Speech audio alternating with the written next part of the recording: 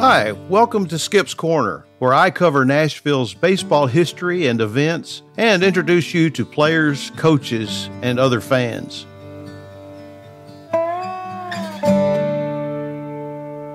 I was thinking the other day about all the pitchers that I recalled pitching for the Nashville Vols. Lots of people remember in the 1950s and 1960s names like Claude Osteen and Jim O'Toole. Jim O'Toole won 20 games for the Nashville Vols in 1958. And there were two bonus babies that signed with the Cincinnati Reds, Jay Hook, who came to Nashville, and Jim Maloney in 1960 had a great season, at least for part of the season, because he was called up on July the 22nd after pitching in a game that was called due to rain, and he didn't get a decision. But his record ended up 14-5, and he had 162 strikeouts. A lot of people loved Jim Maloney. I think Jim Maloney is still living in California. But there were others. In 1950, Bob Schultz won 25 games. I think it was the second most wins in a season for a Nashville Vols pitcher. And then there were, in the early days, if I can go back, Hub Purdue in 1908 won a game for Nashville against the New Orleans Pelicans to win the Southern Association Championship. It was the third championship in 8 years for Nashville. They won it in 1901 and 1902, and this third one was in 1908. A few years later, Tom Rogers, who was born in Sparta, was a great pitcher, pitched a perfect game in Sulphurdale, the only one, I think, that I can find, in 1916. And then there was another guy named Red Lucas who pitched for Nashville, was actually from Nashville. He pitched in the majors and came back to play and coach for Larry Gilbert in the 40s. Jack Harshman is one of the amazing stories, I think. In 1953, he won 23 games for Nashville. Now, that's a great stat within itself, but more amazingly is 2 seasons earlier, when he was playing for Nashville as a first baseman, he led the Southern Association with 47 home runs. Larry Gilbert actually saw his talent and turned him into a pitcher. But that's amazing. 47 home runs in one season, and 2 seasons later, leading the league with 23 wins. In 1955, hometown favorite Roy Pardue. Roy was a southpaw pitcher from North High School. Everybody loved him, knew that he was going to be great. He went into the service, so he was out of baseball for a couple of years. But when he came back in 1955, won 17 games for the Vols. I think the next season, maybe he won 20. And he told me that he hurt his arm and his career was pretty much over. But he pitched in the city leagues in Nashville. Bob Kelly was a great pitcher for Nashville in the 50s. And we go back into the 40s, Vic Tamulus, who won 20 games for Nashville in 1942. Boots Poffenberger won 26 games in 1940. And Leo Tuardi, Ben Wade, and Pete Mallory were always stalwarts on the mound for the Nashville Vols, especially during that 40s time period. There were a couple of great events, though, that I think happened that I need to call out. One was by Dutch McCall, Robert Dutch McCall. He was born in Columbia, Tennessee in 1920. And in his first 3 seasons, he was mostly an outfielder. But after signing with the Nashville Vols, manager Larry Gilbert converted McCall to a pitcher. Another one of those great cases where Gilbert could see the talent level and the talent ability that a player had.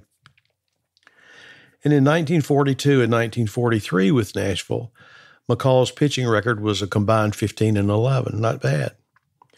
But after a 2-year stint in the military service, his 1946 season was exceptional. Amazing thing happened on April the 30th. It was his 4th game of the season. He'd been a relief pitcher for 3 games. Larry Gilbert gave him his first starting assignment, and he tied the Southern Association record for strikeouts in a game with 17. Now, in 1936, Jinx Poindexter accomplished that same feat for Little Rock against Nashville on July the 11th of 1936. But for the season, McCall led the league in strikeouts with 179 and finished 12-9. And he earned a call-up with the Chicago Cubs for 1948, where he went 4-13 in his only year in the majors, and he retired a few seasons later, I think in 1954. But that 17 strikeouts in a game is just an amazing feat. But perhaps there was no finer performance than the one George Jeffcoat pitched in a 1940 Southern Association playoff game. He was a brother to Hal Jeffcoat, who would play for the Vols in a few years after George did. Born on December 24th, 1913, George Jeffcoat pitched for Nashville from 1939 through 1942. And with an overall record of 53-38 for Nashville, George Jeffcoat's best season for the Vols was in 1940, and he was 14-6, had a 3.78 ERA, and was second in the league with 121 strikeouts. But the great accomplishment that he performed came on September the 10th, 1940, in a Southern Association playoff game, as Jeffcoat struck out 7 consecutive Chattanooga batters on his way to tallying a league record 18 strikeouts. Now, 18 strikeouts is not in the record book for regular season, but it certainly was for the playoffs for the Nashville team. In that game, he also struck out the side 4 times, and from the 15 men he faced in innings 3 through 7, he fanned 14 of the 19 he faced. So that meant 15 of the men retired through that stretch. 14 were strikeouts. 2 amazing feats by McCall and Jeffcoat, I think, are worthy accomplishments for Nashville and in the Southern Association. I read recently, I was looking at some yogiisms. You all know Yogi Berra's famous quotes, like, if you see a fork in the road, take it, and nobody goes to that restaurant anymore. It's always too crowded. But one thing that struck me, he said, all pitchers are liars or crybabies. Now, I can't imagine that he thought that true for guys like Whitey Ford. Maybe he did. I don't know. He was a catcher and caught a lot of great pitchers, and maybe he knew pitchers better than anybody. But I just thought that was interesting. And it made me think of one pitcher for Nashville that I'm not sure if he was a crybaby. Maybe he was, or a liar. But there was one guy named Boots Poffenberger, and he was known for his heavy drinking and poor training habits. During 2 seasons he played with the Detroit Tigers, 1937 and again in 1938. And he pitched in 3 games with Brooklyn in 1939, and they were done with him. And Nashville manager Larry Gilbert, once again, understanding talent levels, took a chance on the temperamental Poffenberger. And after his splendid 1940 season, 26-9, he would face not Gilbert's understanding of talent, but his ire. He was kind of hard to get along with. He'd sit up in the stands and drink beer with the fans, and it is said that Larry Gilbert didn't really care about that. If he wasn't pitching, he could do anything he wanted to as long as he came to the ballpark the next day ready to play or ready to pitch.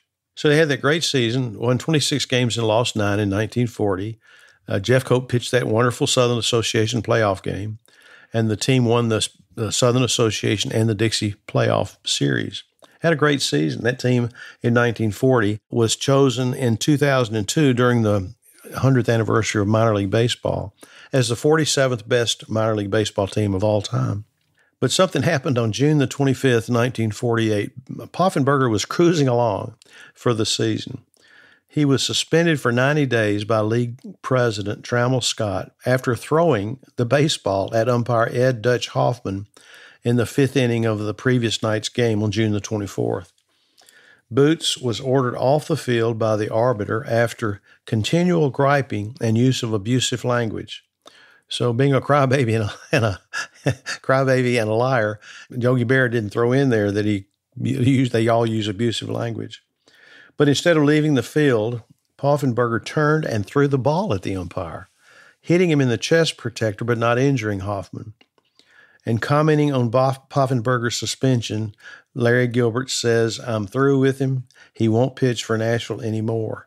And he didn't.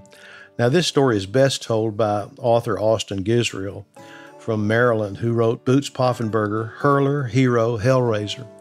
It was published in 2014, and I encourage you to get that book. I think he had access to Poffenberger's records. He was an old Marine, and I think his photograph albums and other documents he was able to take a look at when he wrote that book. So take a look if you can and read Austin's book about Boots Poffenberger.